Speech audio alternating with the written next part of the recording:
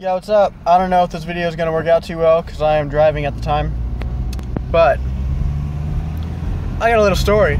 I just got off of work. Yeah, just trying to think of what I'm going to make tonight's video about. I gotta roll the windows. Hopefully it's gonna be a little bit less too loud now. So, there's this crazy dude that came in, clearly on drugs. Clearly on all sorts of drugs. He came in, he placed an order online, and he waited like precisely the 1 hour that it takes to for it to be ready, in theory. Although oftentimes it takes a lot longer, sometimes it takes several days. They're supposed to get an email whenever it's ready. But he just came in, it was like a fucking $2,000 order, even more maybe. One of them was an unlocked cell phone, one of the things that he bought. And if you know anything about cell phones and the way that cell phones work, especially unlocked phones, they're very, very high cases of fraud. And so there's extra steps taken to ensure that it is a legit purchase. And so we were sitting there waiting for, like, he came in. I told him, I'm sorry, it's not quite ready. We'll see if we can pick it. And then I had to talk to a manager to see if we could go ahead and make that happen. And they're like, oh no, there's a cell phone on it. We have to wait for fraud checks to go through. And so I let them know that. I was like, I'm sorry, but we got these systems that they do extra special checks for fraud whenever there's a cell phone in the purchase.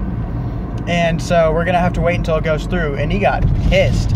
He started like yelling at everyone. Walking around the store yelling at random people. It was ridiculous. Eventually, he started calling customer service and yelling at them, telling them that we're doing really shitty job, and that we're treating him really poorly, even though we're literally just saying, I'm sorry dude, but like, we have to wait for our systems to pass this, or else we're not going to be able to release this, because if we do, we're going to get in trouble. And he was just having none of it. He was getting really antsy, and after contacting customer service, spending like an hour on customer service, on a call with customer service, he was like, okay, they told me to tell you to call the bridge. And we're like, all right, so that the bridge is our own, like, that's what us as employees call it. So we called them. We were put on hold. We told them the situation. They're like, okay, we'll see if we can put that through. We're gonna contact our team to see if we can get it approved or not. And we were on hold for like 10 minutes. They came back and they're like, nope, we cannot approve that. Sorry, but you gotta send them home. And so I told him that, and he was just super pissed off. I guess it's really not as interesting a story as I thought it was. Or maybe I'm just a terrible storyteller. But yeah, so that's what happened today. That amongst many other things. Today was just wow. I work at customer service at a Best Buy, and holy fucking shit.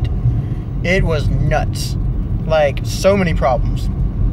Actually, I mean, even though there were a bunch of problems, a bunch of hard problems, I still consider today a good day. I felt fine, you know, nothing like depression-wise or anything, which is what makes something a bad day to me these days. But also, it just happened to, I overcame all of them, all the problems, all the challenges. But yeah, so that was my day. How was yours? Go ahead and leave a comment, or like, maybe subscribe if you're new here. Yeah, peace out. Have a good night.